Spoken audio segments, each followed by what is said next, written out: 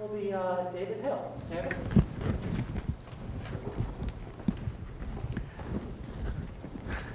Thank you, Dr. Pisani. My talk today is just to give you an introduction to myself and my work, where I attempt to understand large-scale environmental systems with real-time observations. I got my bachelor's degree at Cornell University, and then on completing my undergraduate work, I went on to join the graduate program at the University of Illinois at Urbana-Champaign. My master's research, I developed solute transport models for nutrients flowing through the subsurface of agricultural fields in the Midwest.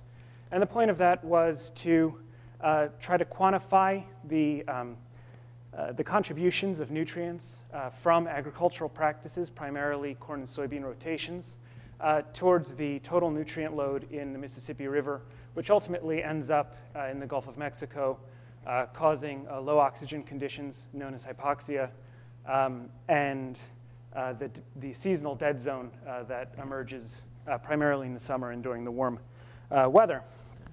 During that research, I became really fascinated by how very small spatial scale processes like water flowing in and around soil grains can impact things on the scale of the continental United States.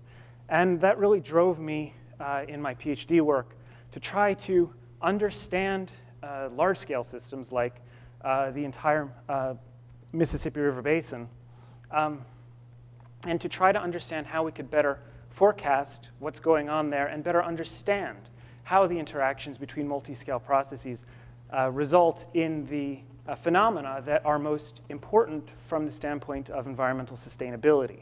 These are things like flooding and natural disasters, as well as anthropogenic things like this hypoxia event. After my PhD, I worked for 2 years at the National Center for Supercomputing Applications as a postdoc.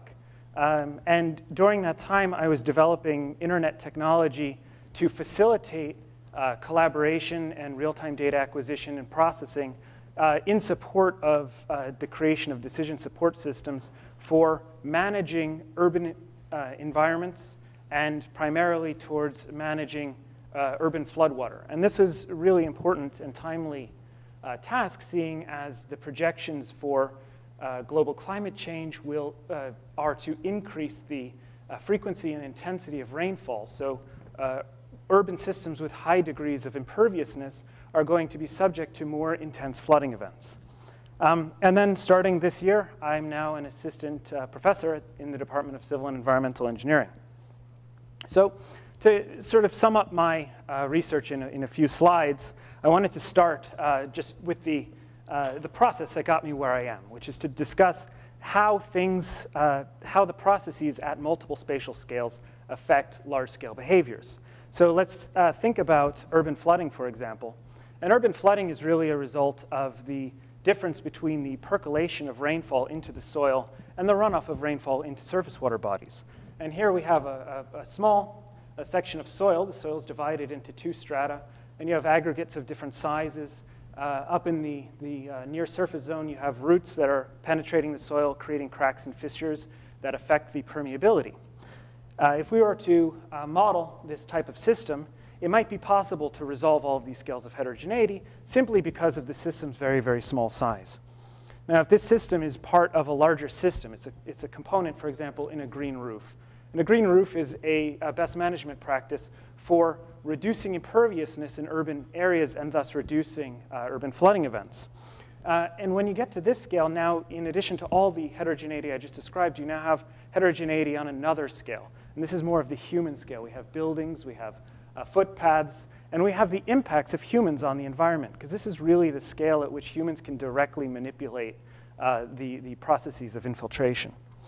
Okay, and again, modeling at this scale, if you're trying to resolve all of the heterogeneity I've thus described, it might be possible, again, because you're limited in scope to maybe on the order of tens of meters, hundreds of square meters. But for the implications of urban flooding to really be known, for them to really understand how it impacts human health and the environment, we need to start looking at the urban system as a whole. And at this point, it becomes very impractical to resolve soil grains and to resolve pore spaces.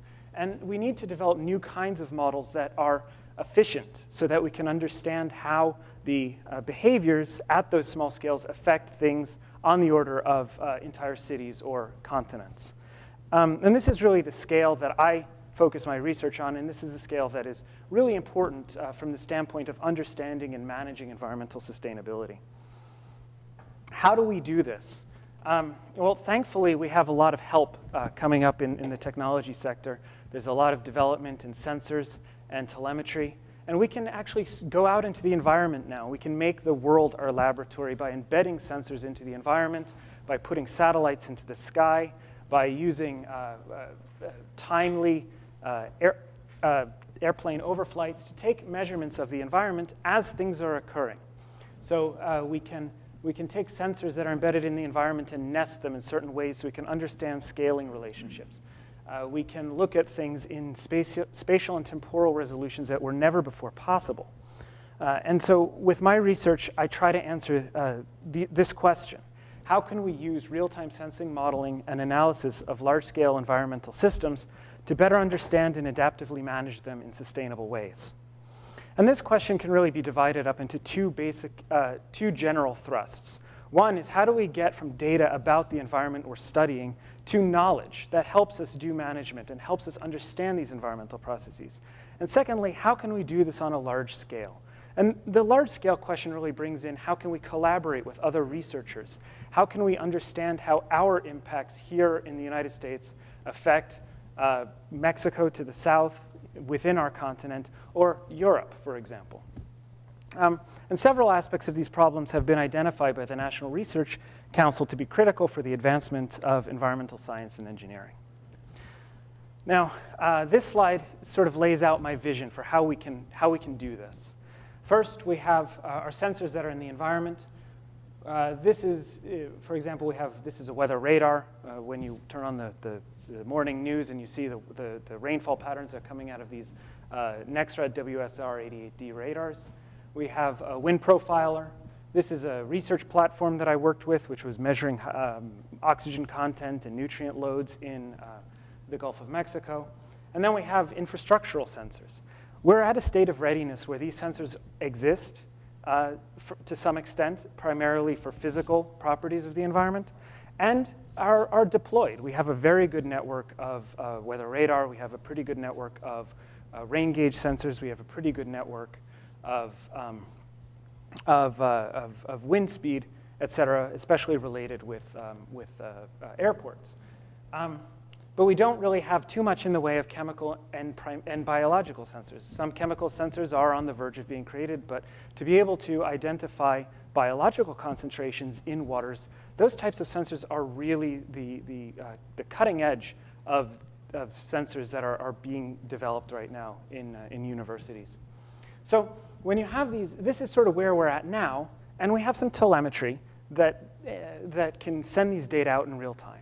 And so where I'm starting is right about in here, where these data are being produced, they're being created, and they're coming in, and we want to capture them in real time and be able to perform in an online environment data cleaning, transformation, aggregations, and fusion, so that we can bring the data together, we can get a synoptic view of the environment that's being monitored.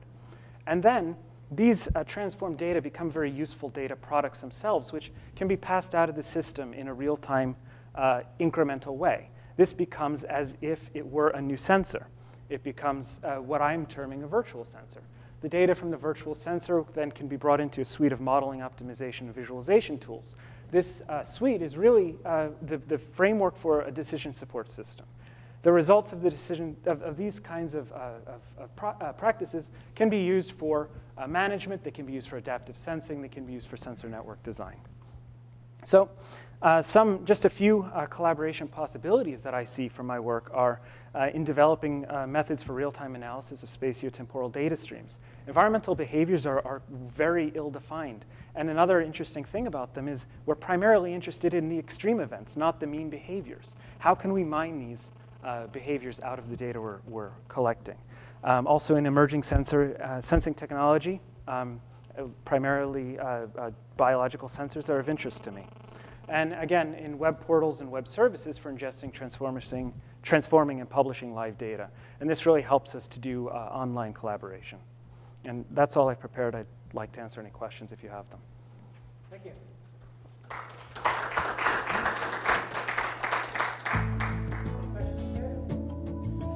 Primarily, what I've been working on is the question of doing a fusion, where you bring together multiple types of data. And I've been doing that using Bayesian framework, and specifically dynamic Bayesian networks, in the hybrid domain, because you have both continuous and discrete variables.